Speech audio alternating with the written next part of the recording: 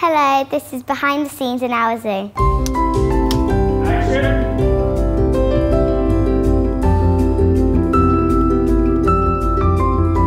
It's a true story about this young man who comes back from the First World War. His brother has been killed and he's, I think, got some sort of shell shock. And the only thing that seems to console him, to help him, are animals. And I think he's suddenly found something that brings peace to him and drives him as well at the same time. You have to charge admission, you're getting this for free.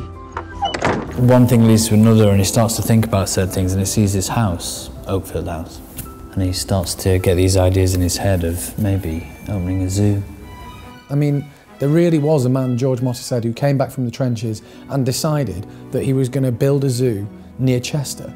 That, I mean, when you actually stop to think about that, that's mad. And it's just quite fascinating to know that you're playing someone's part and it's a real life story. It shook me a little bit when the auction was on.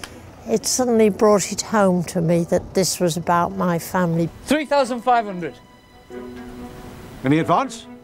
It's a great new experience and it's lovely at my age to have all this. I feel as if I've got a second childhood.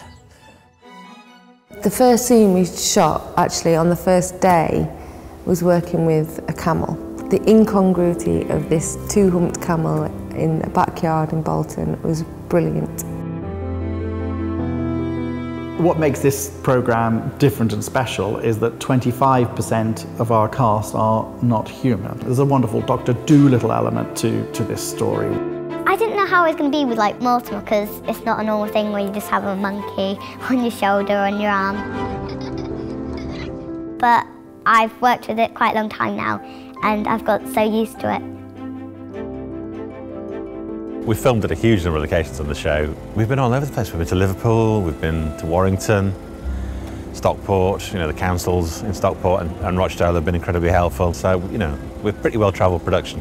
I do find that when you work in the north, we have a kind of common bond if we're all northerners, and I always think northerners have a much better sense of humour. I should get shot for saying that, but they're ready for a laugh. I couldn't have asked for anyone better to play my little sister, really. She's amazing. We call her the 40-year-old midget, because the stuff that she comes out with, she just sounds like an older person trapped in a young person's body. Well, I think he's my toy boy, you see, that's what I've decided, because he's younger than me. I love him.